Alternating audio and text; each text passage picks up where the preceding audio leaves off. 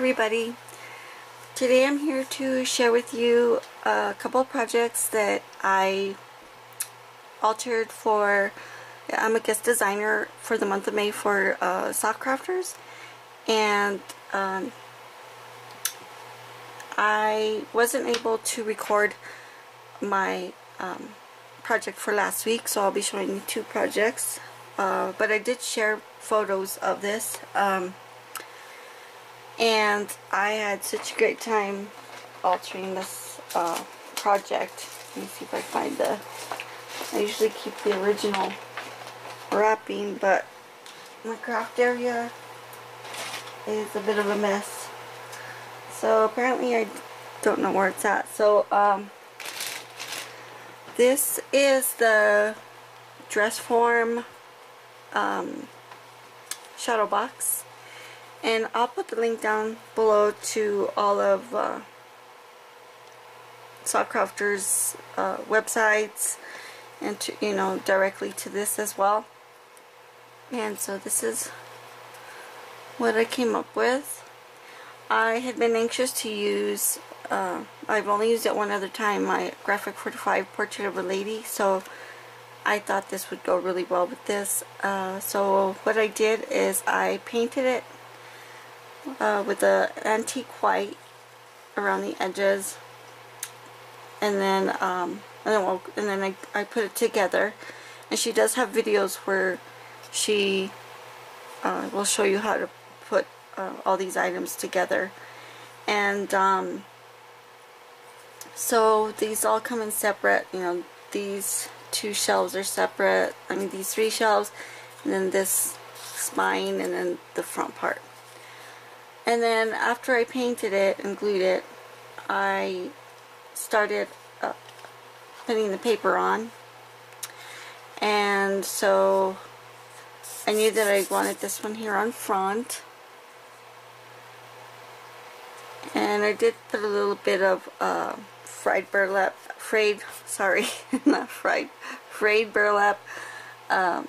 distress ink around the edges, just really lightly. And as you can kind of see it right here. And then of course I had already done the back, so before I glued it I went ahead and put the paper on the dress form itself. So before I glued this part down, I glued these both, and then all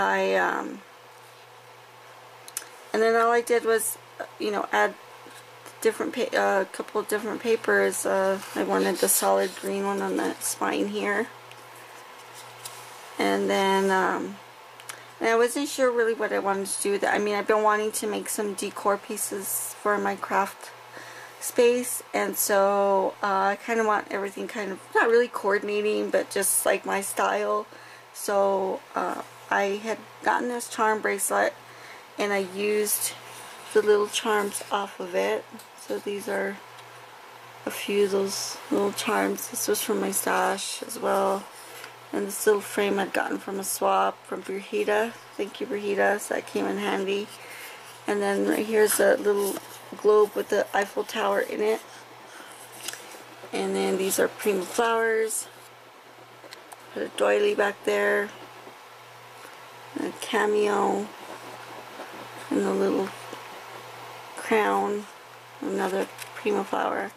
And then here in the front, this really fit perfect because I have had this in my stash for a long time, this applique, so I put it there. And then I wanted her to have a necklace, and so I had some leftover bling from a Prima. They're from Prima, but it was for a mini album that I did, and then I went ahead and added it here, kind of like a belt sort of. And then I just put this trim all on the edges here, this dainty trim, and then just some flat back pearls. So that's basically it. Nothing, I mean, I love the way it turned out. And then my second project, the one for this week, and I just have one more other project to do, which I'm already working on, but this is for this week. This is actually this 3D alarm clock shadow box. So it's really easy to put together. This I really usually take a while. My projects I did this in one evening. So I've been wanting to use this paper also from, I've had it hoarded for a while. It was a 6x6 Prima stationer's desk. And but what I first did is I painted it all black, and then I just paper pieced it wherever I need to put the paper before I glued this bottom part down there, and then the inside here. And then after I did the back part, and then I put paper here as well. I didn't paint this, that way it wouldn't, I mean I painted it, I didn't put paper, and then the feet as well. And then I didn't put lace all the way down here. I didn't think it was necessary, but I had this trim from my stash, and these flowers here are from Archana's Secret Garden on Facebook, and so are the flowers inside. Beautiful flowers. And then I had this this Eiffel Tower charm in my stash that I had gotten from Michael's. I decided to add it there with these Prima's memory hardware. I couldn't think of the name, but I went ahead and added that there. I didn't want to do way too much on there, but just wanted it kind of simple. And then this piece here is a chipboard piece from the Archivist collection, so I went ahead and put that there.